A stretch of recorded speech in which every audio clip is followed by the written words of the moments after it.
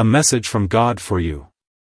Every Sunday we are insisting upon it that both the law and the gospel have a voice to universal manhood, the law in its condemnation of every subject under its sway, and the gospel in its gracious invitation and command to every creature under heaven. Yet, at the same time, we must never forget that both the law and the gospel have a special voice to certain characters, that the law has tenfold thunders for peculiar sinners, and, on the other hand, the gospel has a voice of unutterable sweetness to those favored persons who have by the Holy Spirit been prepared to hear its voice. While there are texts which are universal and invitations whose range is as wide as fallen humanity, there are, at the same time, a still larger number of texts which are aimed like arrows at an appointed target. My text this morning can never be understood unless we clearly point out the characters to whom it is addressed. The blessing is not for the daughter of Edom, neither is the curse for the daughter of Zion.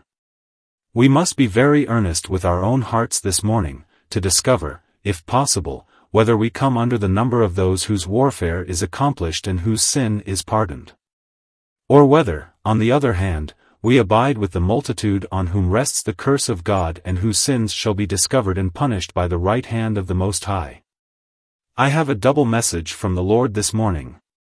I say not alone, as did the blind prophet of old, "Come in, you wife of Jeroboam, for I am sent to you with heavy tidings." But I have also to say, "Come in, you blessed of the Lord, why stand you without?"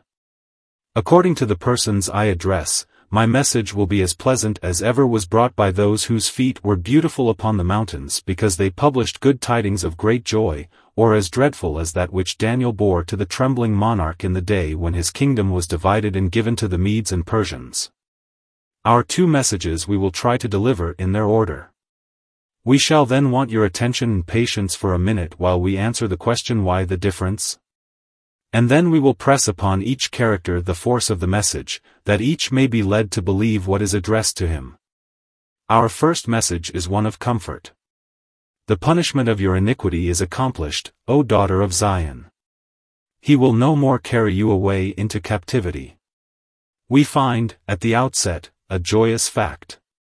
Read it with glistening eyes, you to whom it belongs. The punishment of your iniquity is accomplished, O daughter of Zion. In the case of the kingdom of Judah, the people had suffered so much in their captivity that their God, who in his anger had put them from him, felt his repenting kindle together and considered that they had suffered enough. For she has received at the Lord's hand, said the prophet, double for all her sin. Brethren, in our case we have not been punished at all, but yet the words may stand as they are, and be literally true, for the punishment of our iniquity is accomplished. Remember that sin must be punished. Any theology which offers the pardon of sin without a punishment ignores the major part of the character of God. God is love, but God is also just as severely just as if he had no love, and yet as intensely loving as if he had no justice. To gain a just view of the character of God you must perceive all his attributes as infinitely developed. Justice must have its infinity acknowledged as much as mercy. Sin must be punished. This is the voice which thunders from the midst of the smoke and the fire of Sinai. The soul that sins it shall die. Cursed is everyone that continues not in all things which are written in the book of the law to do them. Sin must be punished, is written on the base of the eternal throne in letters of fire. And, as the damned in hell behold it, their hopes are burned to ashes. Sin must be punished, or God must cease to be. The testimony of the gospel is not that the punishment has been mitigated, or foregone, or that justice has had a bribe given it to close its mouth. The consolation is far more sure and effectual. Say unto the daughter of Zion that, the punishment of her iniquity is accomplished. Christ has, for his people, borne all the punishment which they deserved. And now every soul for whom Christ died may read with exultation, the punishment of your iniquity is accomplished. God is satisfied, and asks no more. Sin deserved God's wrath. That wrath has spent itself on Christ. The black and gathering clouds had all been summoned to the tempest, and manhood stood beneath the dark canopy waiting till the clouds of vengeance should empty out their floods. Stand aside. Said Jesus, stand aside, my spouse, my church, and I will suffer in your place." Down dashed the drops of fire. The burning sleet swept terribly over his head and beat upon his poor defenseless person, until the clouds had emptied out their awful burden and not a drop was left. Beloved, it was not that the cloud swept by the wind into another region where it tarries until it is again called forth. It was annihilated, it spent itself entirely upon Christ. There is no more punishment for the believer since Christ has died for him. In his dying, our Lord has satisfied the divine vengeance to the fullest. Then this, too, must satisfy our conscience. The enlightened conscience of a man is almost as inexorable as the justice of God, for an awakened conscience, if you give it a false hope, will not rest upon it, but cries out for something more. Like the horseleech it says, "Give, give, give." Until you can offer to God a full satisfaction, you cannot give the conscience a quietus. But now, O daughter of Zion, let your conscience be at rest. Justice is satisfied. The law is not despised, it is honored. It is established.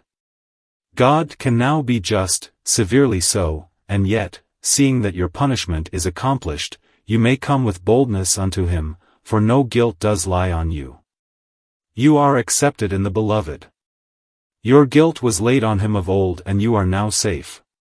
In your surety you are free. His dear hands were pierced for you. With his spotless vesture on. Holy as the Holy One. Come boldly unto God and rejoice in him. Lest, however, while God is reconciled and conscience is quieted, our fears should even for an instant arise, let us repair to Gethsemane and Calvary, and see there this great sight, how the punishment of our iniquity is accomplished. There is the God of heaven and of earth wrapped in human form. In the midst of those olives yonder, I see him in an agony of prayer. He sweats, not as one who labors for the bread of earth, but as one who toils for heaven. He sweats, as it were, great drops of blood falling down to the ground. It is not the sweat of his brow, only, but, all his head, his hair, his garments, are bloody. God is smiting him and laying upon him the punishments of our iniquities. He rises with his heart exceedingly sorrowful even unto death. They hurry him to Pilate's judgment seat. The God of heaven and earth stands in human form to be blasphemed and falsely accused before the tribunal of his cowardly creatures. He is taken by soldiers to Gabbatha. They strip, they scourge him. Clots of gore are on the whip as it is lifted from his back. They buffet him and bruise him with their blows. As if his robe of blood were not enough, they throw about his shoulders an old cloak, and make him a mimic king. Little knew they that he was the King of Kings. He gives his back to the smiters, and his cheeks to them that pluck off the hair. He hides not his face from shame and spitting. Oh, what shall be said of you, Son of Man? In what words shall we describe your grief? All you that pass by, behold, and see if there was ever any sorrow like unto his sorrow that was done unto him. O God, you have broken him with a rod of iron. All your waves and your billows have gone over him. He looks, and there is none to help. He turns his eyes around, and there is none to comfort him. And look, through the streets of Jerusalem he is hastened to his death. They nail him to the transverse wood. They dash it into the ground. They dislocate his bones.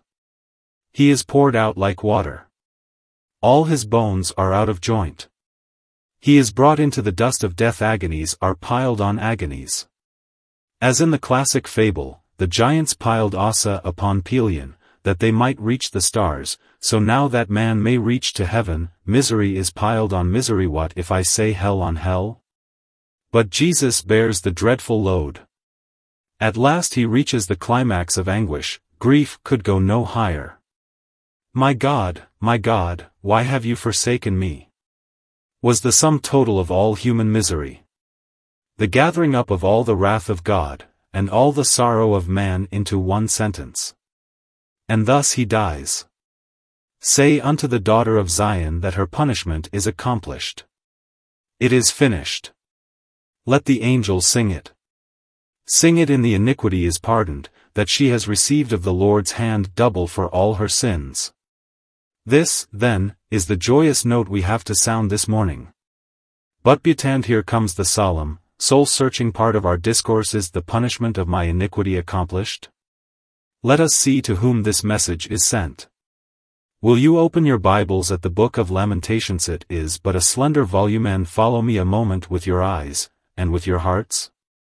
This promise is sent to a certain character, and I know there are some here who will read their own history in it. In the first chapter and at the 6th verse you find it said of her, from the daughter of Zion all her beauty is departed.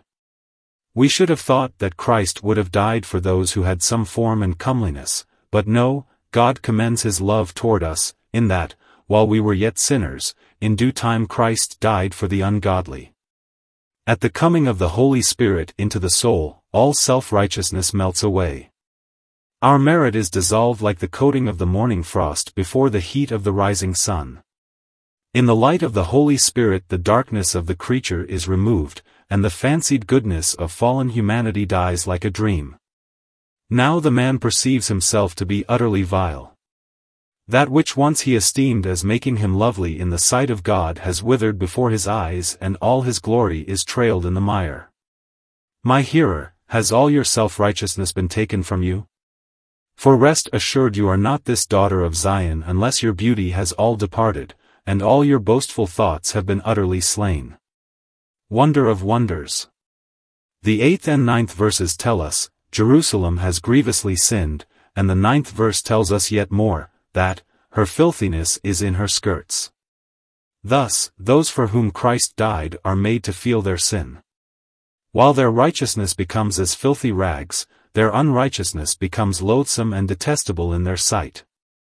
Holy Scripture rakes up the most terrible figures to set forth the abominable character of sin, some, even, which we would hardly dare to quote to meet the public ear, but which the renewed heart feels to be perfectly true. The heart discovers itself to be all wounds and bruises, and putrefying sores, till it abhors itself before God. O Lord, I am vile. We are all together as an unclean thing. We are laden with iniquity. Such are the cries of awakened souls, and it is to such as these that the gracious message is directed. Look on, again, to the 17th verse, and there you find that this filthiness has brought her into utter distress. Zion spreads forth her hands, and there is none to comfort her. So those to whom this message is sent are brought, through a sense of sin, into a comfortless state. Ceremonies, baptism, the Lord's Supper, all these yield them no peace. They can no longer rest in their church and chapel attendance. A formal, notional religion would once satisfy them, but they find no rest for the soles of their feet in such a presence now. Time was when if they went through a prayer at night and morning, and read a verse or two of the Bible, they thought all would be well. But now there is none to comfort them. These refuges of lies are all swept away, for the furious hail of conviction has laid them level with the ground. Let us be certain of this, that there is no word of peace or comfort for us in our text until the beauty in which we once boasted has all been withered before the wintry blasts of the law. Till our filthiness has been discovered before our sight, and we have been led to an experimental acquaintance with our ruined and comfortless condition on account of our iniquities, there is no peace. To make the case worse, this poor daughter of Zion is obliged to confess that she deserved all her sufferings. In the 18th verse she says, "The Lord is righteous, for I have rebelled against his commandments." The soul feels now that God is just. Unrenewed persons find fault with God's justice. Eternal punishment they quibble at. Hell is such a bugbear to them, that, just as every culprit will, of course, find fault with the prison and the gallows, so they rail at the wrath to come, though that wrath is just, notwithstanding all their objections to it. But when the heart is really touched by divine grace, then it has no more to say for itself but pleads guilty at the bar of God's great assize. And if the judge should put on the black cap, and condemn it to be taken instantly to the place of execution, that soul could only say, "You are righteous, O Lord, for I have sinned." I despair of ever finding a word of comfort for any man or woman among you, if you have not been brought to feel that you deserve the wrath of God. Come with the ropes about your necks, ready for execution, and you will find a God ready to forgive. Further still, in the first verse of the second chapter you find that her prayer was not yet heard. How has the Lord covered the daughter of Zion with a cloud in his anger, and cast down from heaven unto the earth the beauty of Israel, and remembered not his footstool in the day of his anger. Well do I remember the time in my own experience when I prayed in vain. When I bowed my knees and the heavens were as brass, and not a word or answer of comfort was given to my languishing spirit. All who are converted do not pass through this, for no one experience is a standard for all, but remember I am seeking out a certain class this morning, for my text is addressed to a special character. If you have been for months, yes, even for years, crying for mercy and still have not found it, let not this cast you down, for to you is this message sent this morning. You are this daughter of Zion covered with a cloud, and I have to say unto you that the punishment of your iniquity is accomplished. Your prayer has come up with acceptance, for the Spirit inspired it, and Jesus offered it. God absolves you, from heaven your forgiveness comes. Oh, believe the word of the Lord and rejoice in it. Who is he that condemns? It is Christ that died, yes rather, that is risen again, who is even at the right hand of God, who also makes intercession for us. Further, as her prayer was not heard, so every place of refuge was broken down. In the 8th verse of the 2nd chapter you find the Lord has purposed to destroy the wall of the daughter of Zion. He has stretched out a line, he has not withdrawn his hand from destroying, therefore he made the rampart and the wall to lament, they languish together. Even what few stones of the ruined wall remained as a heap behind which the Israelite warriors might defend themselves were to be broken down. So God goes on overturning in the sinner's heart till Christ comes in. After every hope has been broken down we are apt to build up another. Peace, peace, where there is no peace, is the sinner's constant cry. Our Lord, who is determined to bring us to the obedience of faith, continually beats down the sinner's confidences, till at last there is not one stone left upon another that is not thrown down. Then the sinner yields himself a captive and free grace leads him in triumph to the cross. Is this your case this morning, my dear hearer? If it is, then my sweet message is for you. Go in peace, your sins which are many are all forgiven you. Further still, this daughter of Jerusalem was now brought into a state of deep humiliation.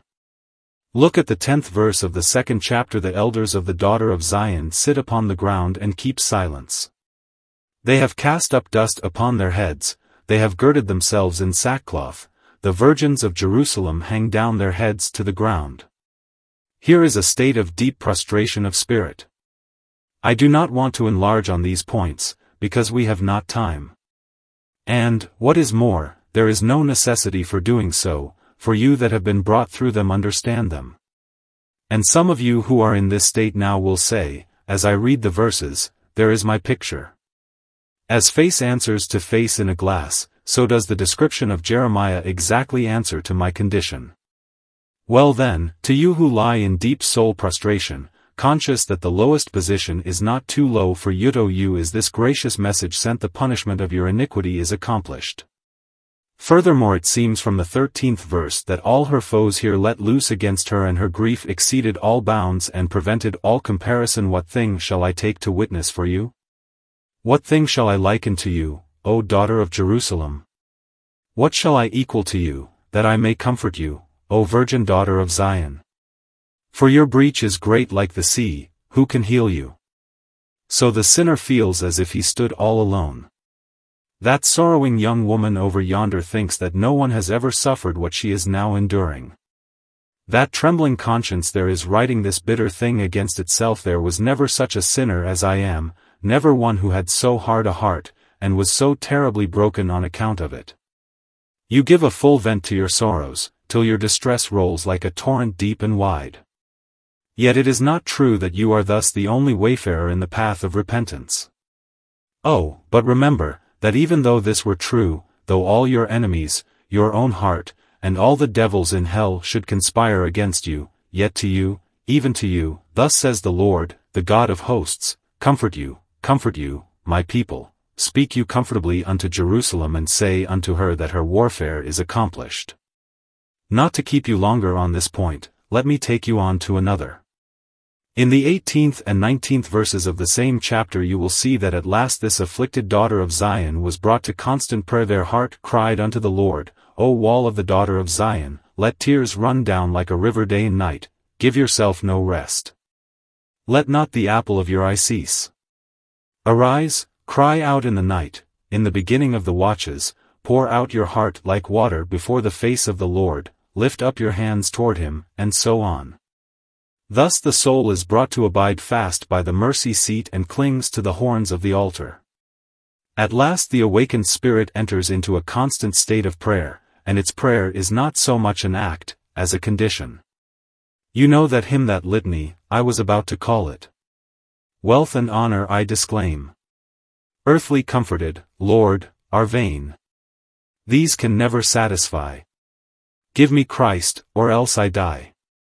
Every verse ends with that intense desire, give me Christ or else I die. This comes to be the state of a soul which God intends to bless. It falls into such a condition that it must have the blessing, give me Christ or else I die. I can take no denial. Again and again and again, the sound of its moaning goes up before the Lord God of Sabaoth. Its knocks at the gate of mercy are as frequent as the moments of the hour. Now, to you who are thus brought to pray because you cannot help it, who do not pray at set times, merely, but whose very life has become one perpetual prayer from recito, you the Master speaks today. Lord, open their ears that they may hear. The punishment of your iniquity is accomplished. I have no time to go further into this case of the daughter of Zion. If you read the whole book of Lamentations through, it will well repay you. If you have ever passed through a state of conviction, if the law has ever had its perfect work in you, you will find that the Lamentations of Jeremiah will suit you. And when you get to the verse with which we commenced our reading this morning, you will read it with a holy unction resting on it. It is of the Lord's mercy that we are not consumed, and because his compassions fail not. Now if you thus can read it, then remember there is no doubt at all about the fact that the precious word of this morning is for you. Lay hold on it by faith. Feed on it, live on it, and rejoice. I have not yet, however, told this message perfectly, for we must not overlook a third point.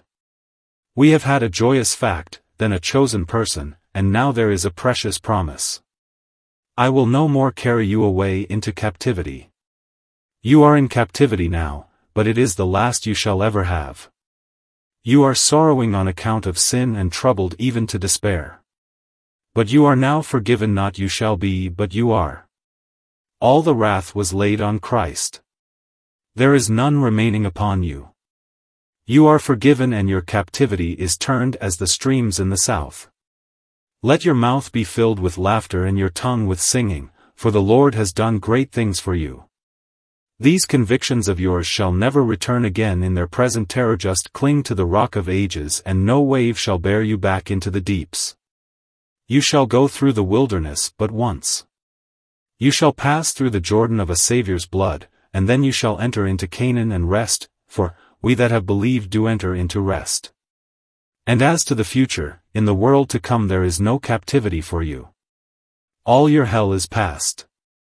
Tophet burns not for you, neither can the pit shut its mouth upon you. All that you deserve of the wrath of God, Christ has endured, and there is not a drop remaining for you. Come to the golden chalice into which God drained his wrath, and look at the sparkling wine of love which fills it. Ah, how changed from what it once was! 'Twas full and foul and black, each drop was Tophet, and the whole of it eternal misery. Christ drained it. To the very dregs he drained it. Turning it upside down, he said, "It is finished." And not a drop was left. Come, I say, to it, for it is not empty now. It is full again, but with what is it filled with? It is full to the brim and overflowing with love unsearchable, eternal, divine.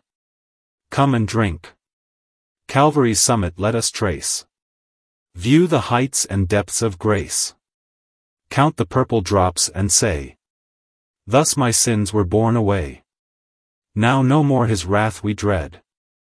Vengeance smote our surety's head. Justice now demands no more. He has paid the dreadful score. Sunk, as in a shoreless flood. Lost, as in the Saviour's blood. Zion, oh, how blessed are you! Justified from all things now.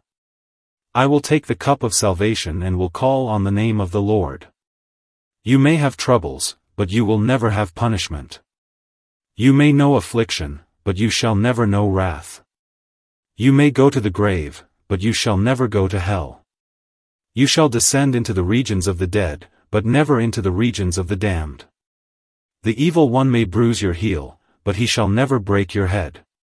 You may be in prison under doubts, but you shall never be in prison under condemnation.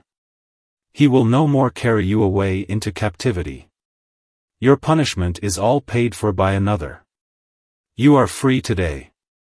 Come forth out from the land of Egypt and out of the house of bondage.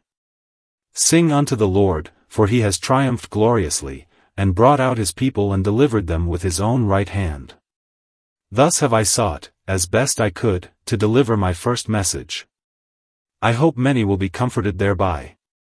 2. We shall now turn to our second, which is, Burden of We. Daughter of Edom. Thus says the Lord unto you, I will visit your iniquity. Unbeliever, you who have never felt your need of Christ and never fled to him, to you he says, I will visit your iniquity. His justice tarries, but it is sure. His axe seems rusty, but it is sharp. The sins of the past are not buried. Or if they are, they shall have a resurrection. Your thoughts, your words, your deeds all shall return in terror on your head. You shall begin, even in this life, to feel some of this punishment. On your dying bed your frail tenement shall creak and you shall see the blazing of the furnace of fire through the rifts of your crumbling cottage. When you shall lie dying, then shall the messengers of the Emperor of Heaven stand about your bed and summon you to judgment. Your cheeks shall blanch, however brazen your brow may now be. Then, strong man, you shall be bowed down, and your loins shall be loosened, for when God deals with you, you shall feel his hand even though you were girt about with bars of brass or triple steel. And then you die. Your death shall be the foretaste of the second death. Your soul descends into the pit among your kindred, and you begin to feel what God can do against the men who laughed, despised, and defied him. Then shall your oaths be all fulfilled. Then shall your lusting and your reveling come to you in their true light. Then shall you hear ringing in your conscience the echo of the divine sentence, you deserve all this, for God gave you warning when he said, I will surely visit you for your iniquity. Then shall the trumpet ring awake. Awake, you dead, and come to judgment. From sea and land they start to live again. Your soul comes back to its body which was its partner in guilt. I see you, and the multitudes like you, standing there while the great white throne is lifted up on high. The righteous have been gathered out from among the crowd and you remain. And, now, hark. Listen to a voice more dread than thunder, bind them up in bundles to burn them. The drunkard with the drunkard. The swearer with the swearer. The careless, the proud, the self-righteous, each with each, and cast them into the furnace of fire. It is done, and where are you now, sinner? Do you say of me this morning, I knew that you would speak not good but evil unto me? Another day you shall bless your stern reprover. Call me not your enemy. It is your sin that is your enemy.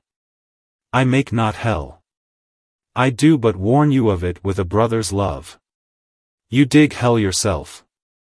You yourself fill it, and the breath of your sins shall fan the fire. The Lord of hosts will visit your iniquity, O daughter of Edom. Hear it. Hearken you to it, for it is the voice of God which now forewarns you. Beware, O careless soul, beware of forgetting God, lest he tear you in pieces, and there be none to deliver you. I have heavy tidings indeed from the Lord to you. But who is this daughter of Edom? As we searched for the daughter of Zion just now, so we must also search for the daughter of Edom. The verse preceding our text seems to give us some inkling of who she is. Of course it refers to the race of Esau, who inhabited such cities as Bozrah and Petra, which are now become a desolate wilderness. It seems, then, according to the 21st verse, that the daughter of Edom was a mirthful one. In irony and sarcasm the prophet says, "Rejoice and be glad, O daughter of Edom, that dwell in the land of Uz. The cup shall pass through unto you, you shall be drunken and shall make yourself naked." There is a holy joy which belongs unto the people of God. There is an unholy mirth which is a sure sign of a graceless state. You say from day to day, "How shall we amuse ourselves? What next gaiety? And what new levity? With what new liquor shall we fill the bowl of merriment? What shall we eat? What shall we drink? With what shall we be clothed? Let us eat and drink, for tomorrow we die. Pleasure is your life, your only thought. Ah, daughter of Edom, there is sackcloth for your fine linen. There are ashes for all your ornaments. Your earrings shall give place to everlasting teardrops, and all your beauty shall turn to rottenness and decay. Weep, all you that thus make mirth in the presence of the avenging judge, for the day comes when he shall turn your laughter into mourning, and all your joys shall be ended. Thus says the Lord, say, a sword is sharpened and also furbished, it is sharpened to make a sore slaughter. It is furbished that it may glitter, should he then make mirth? Edom, moreover, dwelt very carelessly, she dwelt in the land of Uz, far from danger. Her dwelling was among the rocks. Petra, the stony city, was cut out of the live rock. The daughter of Edom said in her heart, "Who shall come here to disturb the eagle's nest?" The son of Esau dwells like an eagle in his nest, and he pounces down upon his prey before his victim is aware. Who shall go up and bind the strong eagle, or pull forth his feathers from his mighty wings? Lo, he dares to look in the face of the sun, and he laughs at the spear of the hunter. Who shall bring him down? Thus says the Lord, O daughter of Edom, I will visit your iniquity. Though you exalt yourself as the eagle, and though you set your nest among the stars, from there will I bring you down, says the Lord. You proud men and women. You say, will God deal with us? Will he treat us as common sinners? Even if he should, we will not care. Fill high the bowl and let us drink, even though it is at Belshazzar's feast. We will drink, though there be damnation in the cup. Thus you speak, but thus says the Lord, even as he said unto Moab, I will bring down your high looks. I will trample you like straw is trod for the dunghill, and you shall know that I am the Lord. More than this. It appears that this daughter of Edom rejoiced because of the sorrow of Zion, and made mirth and merriment over the sorrows of others. Do you not hear even the wise men say, ah, these driveling hypocrites, whining about sin? Why, it is only a peccadillo, a mere trifle. Look, says one, I am a man of the world. I know nothing of these women's fears and childlike trembling. Why do you sit and hear a man talk to you like this, and tell you of hell and of judgment? Do you believe it? No, says this man, I know nothing of your care. I despise the narrow spirits that believe in justice and in wrath to come. O haughty boaster, as the Lord my God lives, the day shall come when you shall be trod as ashes under the soles of our feet. Beware, for when the avenger comes forth, a great ransom shall not deliver you. I see the floods bursting forth on the earth. Noah, the preacher of righteousness, has been laughed at and called an old hypocrite for talking of God's destroying nations. He is shut in yonder ark, and what do you think, now, of the prophet? What do you think, now, of the preacher of righteousness? You are swept away. The waves have covered you. A few of your strong ones climb to the tops of the hills, but the all-devouring waters reach them there. I hear their last shriek of awful anguish. There is not a single note of unbelief in it now. As you go down and the gurgling waters cover you, your last verdict is that the prophet was right and you were fools. To your deathbeds I make my appeal. I appeal from your drunken lives to the sad sobriety of death. From all your gaiety, and carelessness, and contempt today, I appeal to your last hours, and to your resurrection terrors. God help you.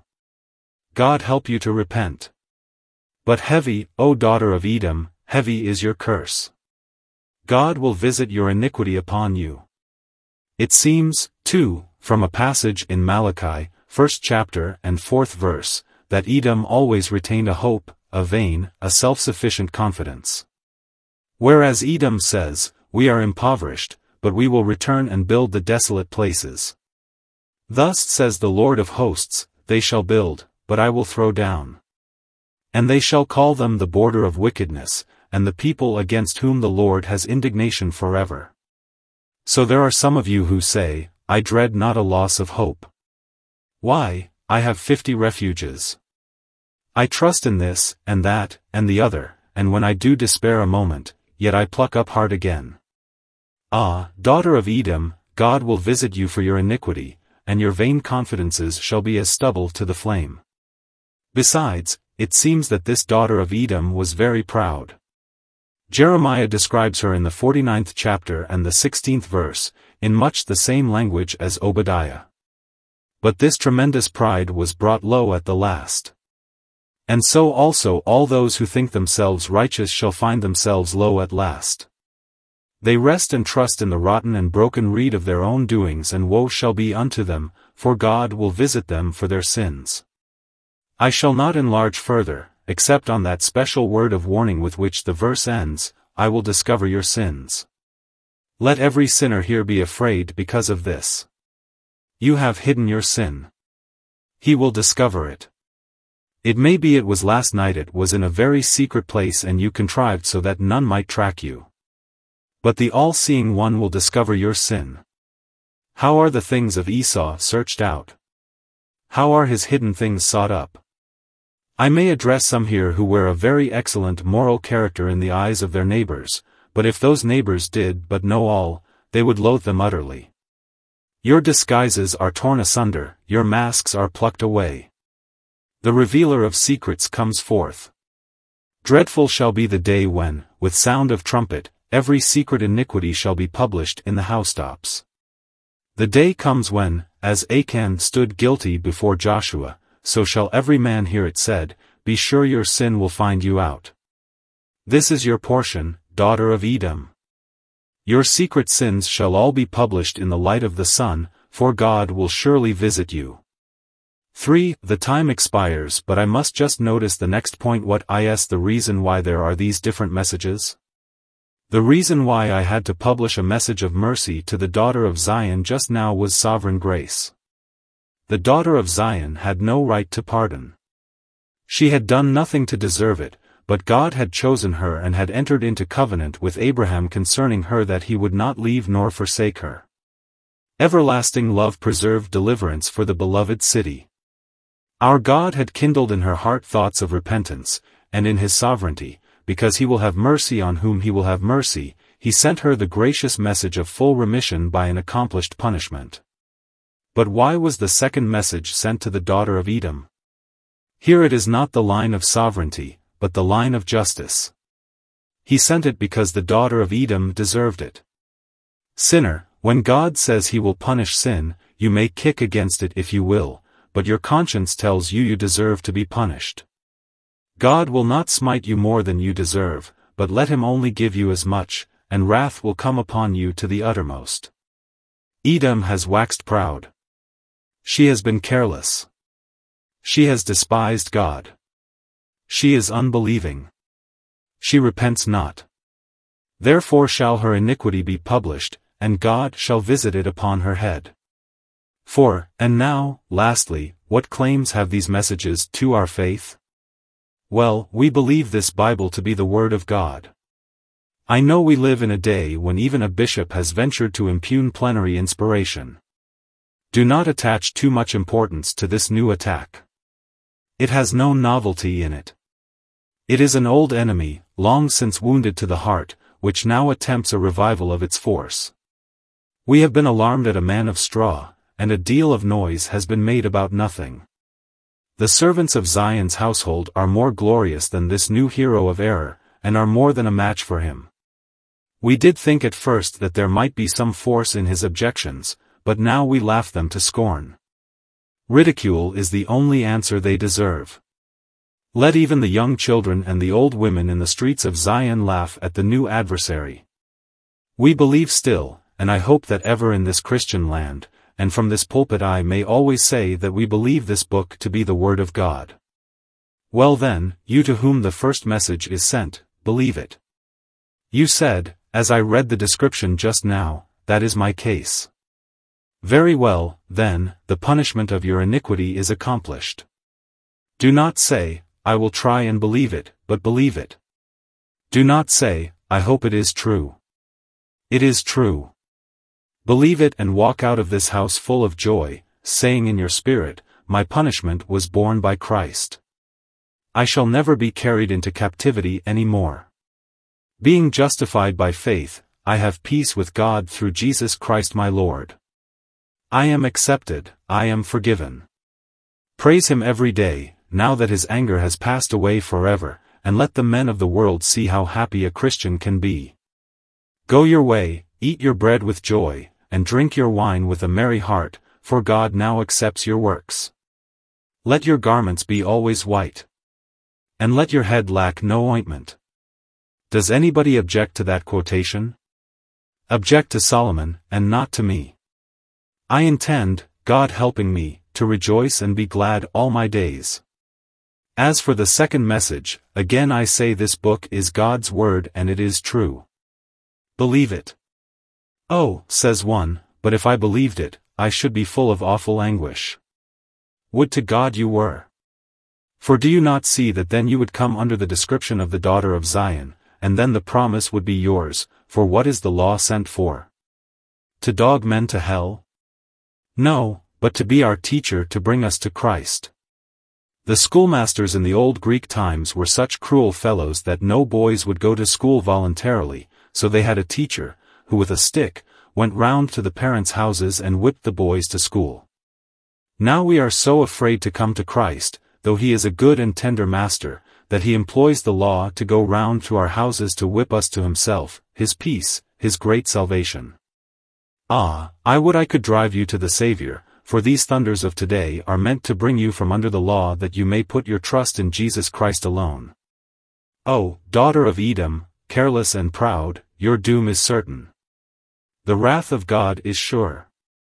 Oh that you would but believe this, and that your heart were broken, for then we might come to you again, and say, Thus says the Lord, I have blotted out like a cloud your iniquities and like a thick cloud your sins. May God bless the words of this morning and unto His name be the glory forever and ever. Amen.